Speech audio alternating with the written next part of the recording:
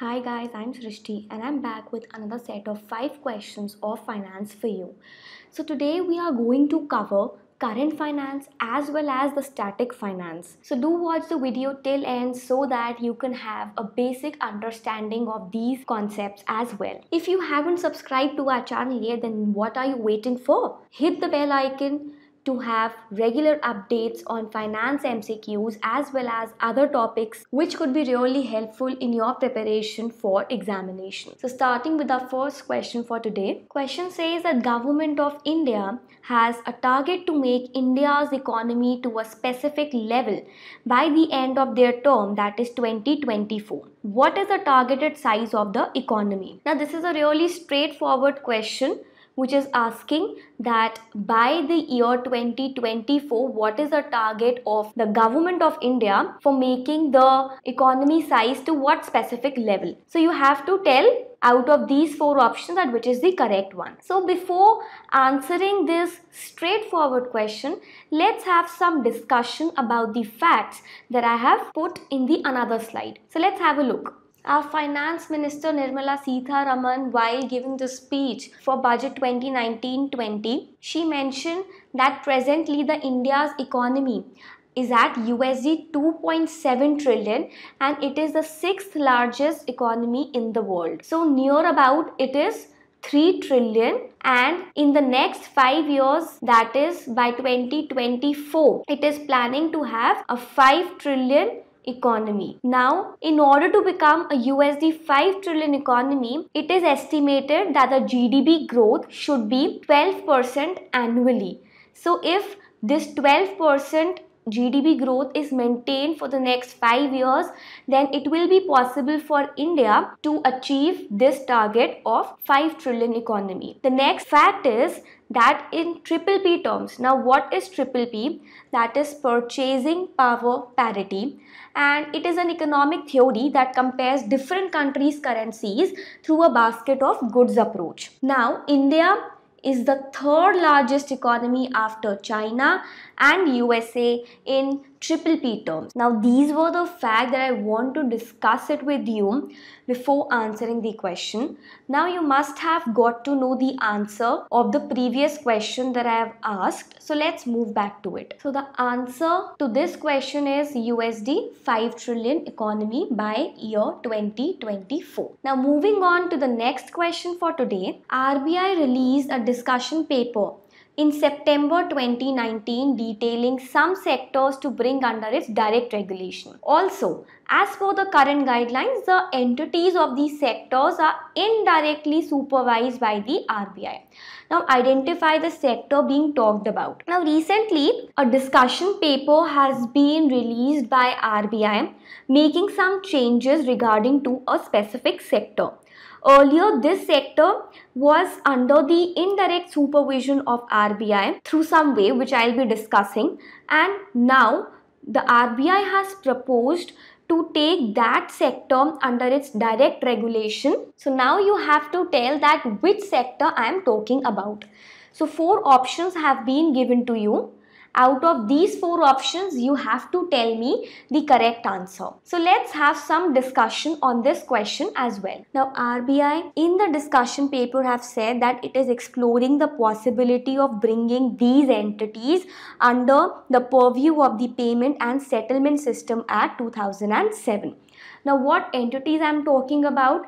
The entities in the payment gateway and payment aggregator. So these would be under the consideration of the Payment and Settlement System Act 2007. So earlier these entities were indirectly regularized by RBI. Now the regulated banks with which these entities have built business operations were required to create a nodal account and scrutinize the daily settlements in these accounts. But with the expanding payments ecosystem, the central bank has proposed changes to the existing framework under which these companies are governed. Now you must be wondering that what nodal account is. By definition, nodal accounts are the special internal bank accounts that are mandated by the RBI for businesses that are intermediaries connecting customers to sellers. Now let's see to have a basic understanding of these terms. So there is a seller or a merchant involved in the online payment transactions. So it could be Myntra. Then we have the customer or the buyer. We have customers bank, also known as the issuing bank. For suppose you are using your debit card or credit card while the payment option. So the bank that your credit card belongs to, that is the issuing bank, then the acquiring bank or the merchant bank, and the bank having the nodal account, as I have already discussed it with. So earlier through nodal accounts, RBI indirectly regulated these entities, but now with the expansion of the payments ecosystem, it is planning to directly regulate these entities. Now we have discussed all of these facts here. Now let's move back to the question to answer it. So we know that payment gateways and the payment aggregators is the answer to this question. Housing finance companies, they are regulated by NHB, but as per the circular recently issued by RBI, HFCs will be considered as one of the categories of NBFCs for the regulatory purposes. But HFCs shall continue to comply with the directions and instructions issued by NHB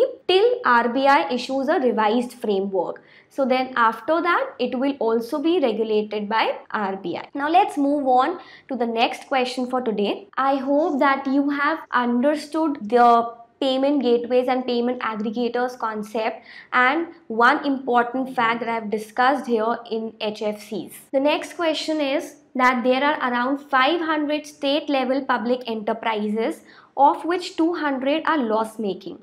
Government has taken the decision to shut down 3 PSUs because of recurring losses they were incurring.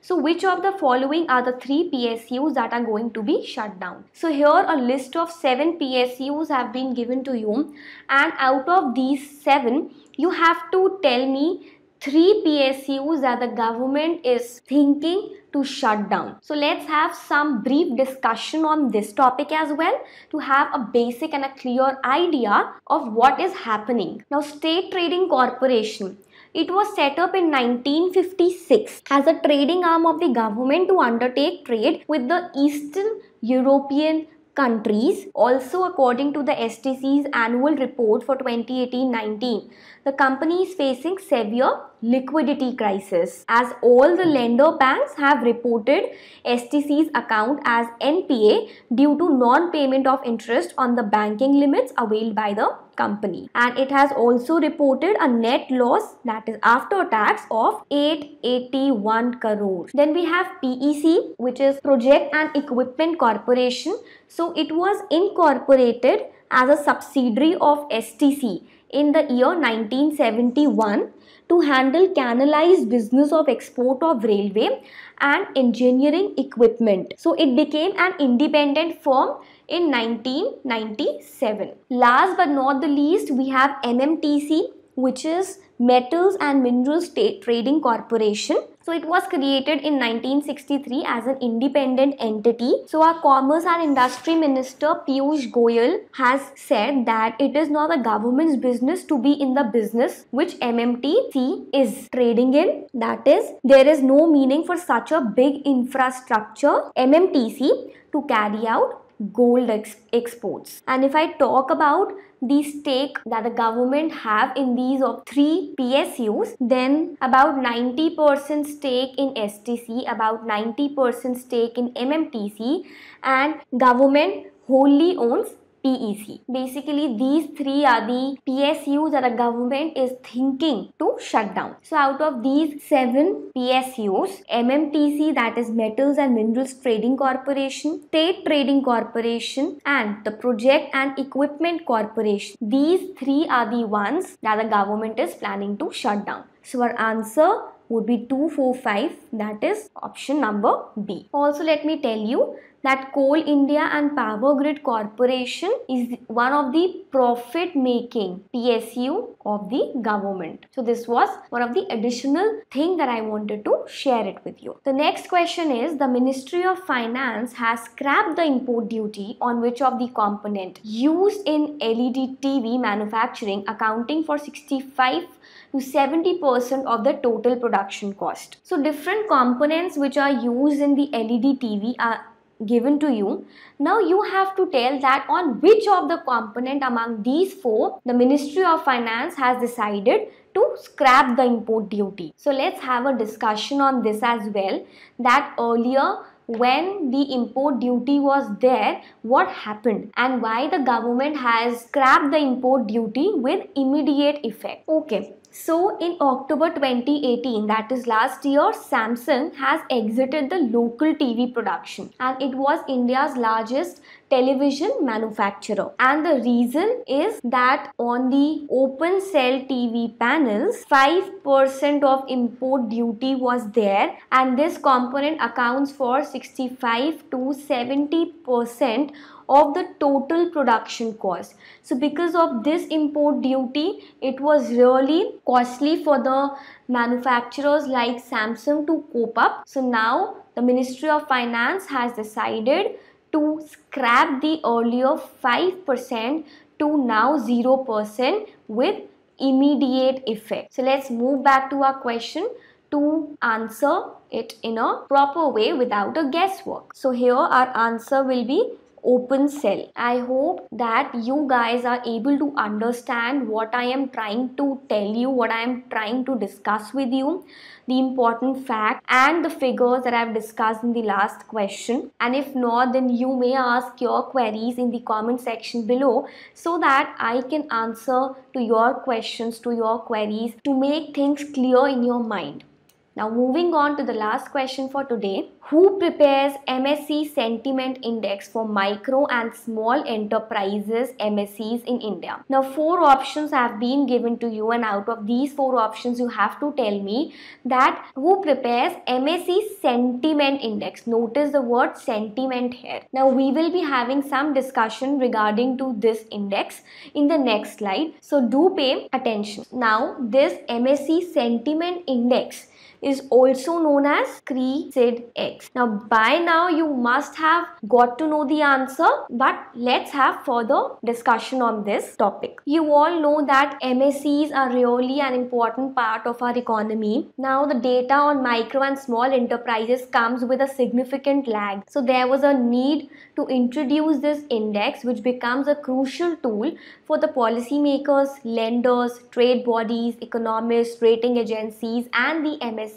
themselves. So till now there was no such barometer available in India, though indices and sentiment surveys to track large and mid-sized corporates area plenty and have been in existence for decades, but there was no such proper barometer in place. Next, so there is a significant lag in availability of financial information of MSEs, which restrict the lenders from taking timely credit decisions. So access to formal finance remains the key challenge for MSEs. So there is a need to introduce CRE-SID-X, which is prepared by CRISIL, and SID means SIDB and X means index. So it is also known as CRE-SID-X. Now moving back to the question, so our answer as we have discussed in the slide, it is CRISIL and SIDB. With this we have completed our 5 questions for today, and I hope that you have understood each and every fact which we have discussed today, because these are really important and one of the questions in some twisted form can definitely come in your examinations. So today's session was more of a factual based session,